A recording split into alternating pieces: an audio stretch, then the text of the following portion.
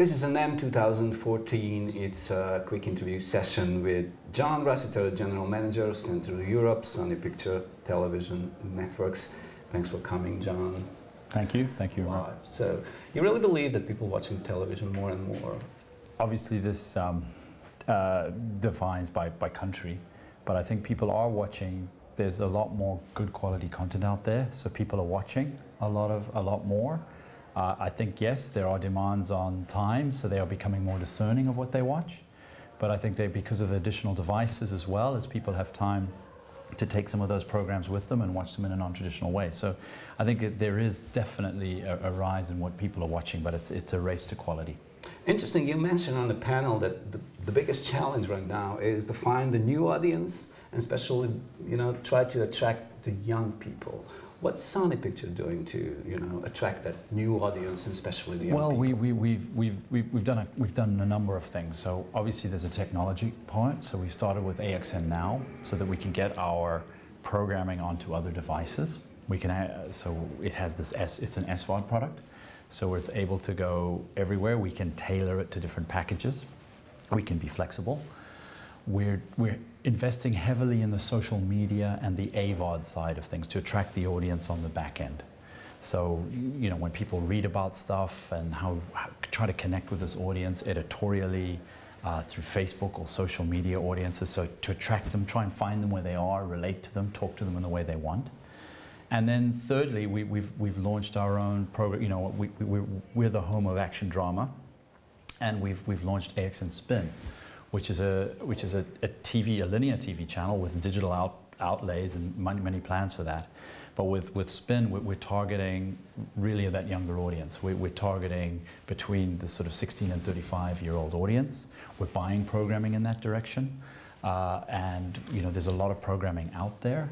So we believe that if we provide them quality programming that they want to watch, we put them on a device that they want to watch it on, we talk to them and find them in this digital morass that's out there. It's more of a challenge than ever, and you can interact and engage them. I think you're going to attract them. It's not easy, but we've seen a lot of positive signs. What's the key to find really quality content for the people? I'm finding it difficult because I found so much great content and I don't know what to buy, what to finally choose. So there's a lot out there. There's a lot. We've got 4 brands. We've got AXN, we've got AXN White, AXN Black, we've got Spin. So with White, we go for a younger female audience, still within the crime or drama. With Black, it's more about a male, stronger drama, more action orientated. And obviously, as I mentioned with Spin, it's more youth orientated. So I'm going to buy along those lines and take those brands out digitally, and